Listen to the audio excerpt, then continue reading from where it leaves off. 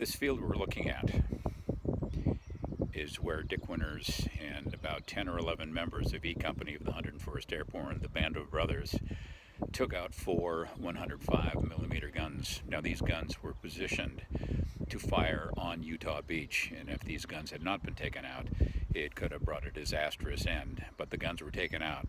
Second time, the paratroop arrived with Dick Winters, the chief.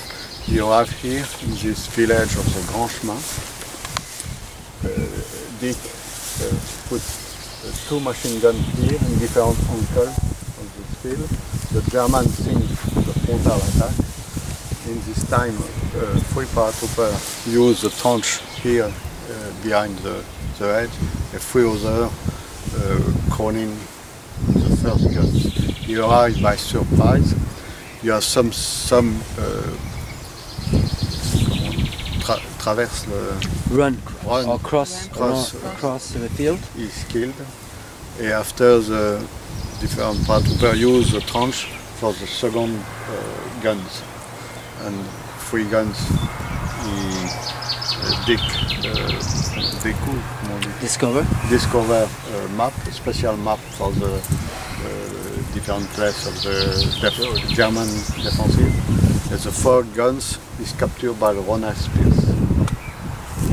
With the gun is captured, is cassé. They blow up like carrot stick. And they killed some 55 Germans. I think 2 survived out of all the Germans that were running these 105s. And a key victory in the early hours of D-Day by taking these guns out, because when they were gone, men and material could continue to disembark on Utah Beach and make their way inland and eventually help win World War II. Easy Company. Way to go, guys.